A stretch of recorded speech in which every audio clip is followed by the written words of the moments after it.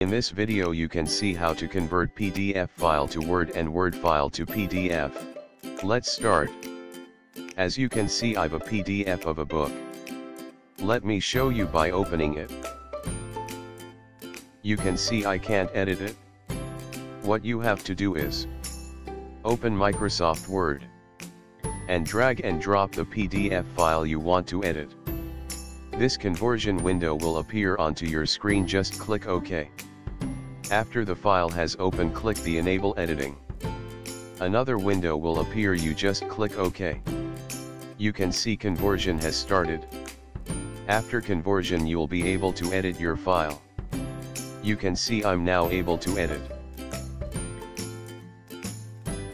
Now if you want this file back to PDF after editing, just go to File, then click Save As.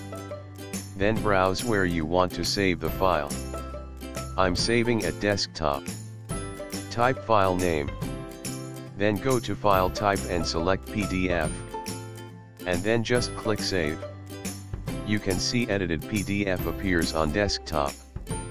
Let me show you by opening it. You can see my PDF is back to PDF after editing. If you found this video helpful,